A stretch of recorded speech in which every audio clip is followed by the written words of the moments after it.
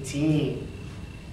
You're given this symbol, f of a equals a squared minus 1. You're also told that the G machine takes a B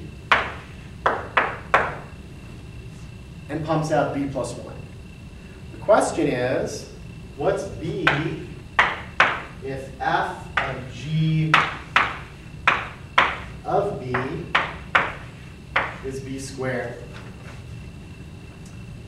So we want to know what B is. Well, again, let's just write down what we're told and see where it gets us. So by this second rule, G of B is just B plus 1.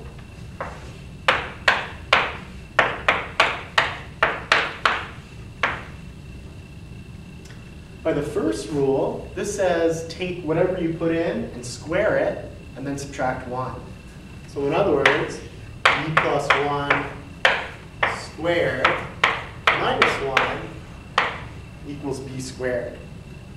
So now that you have an equation, you have a choice. You can either plug in the different solutions.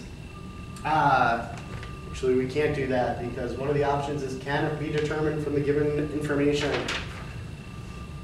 Or we can multiply this thing out and see what happens. That's just B plus 1 times B plus 1 minus 1 equals B squared. And now we get B squared plus B plus another B, in other words, the FOIL method, plus 1 minus 1 equals B squared. It looks complicated until we realize that we've got a B squared on both sides. So those guys go away. We can just subtract B squared from both sides. We're left with 0 on the right-hand side. 2b plus 1 minus 1, that's just 2b. Well, if 2b is 0, then b must equal 0. And our choice is now a. I see this as 5x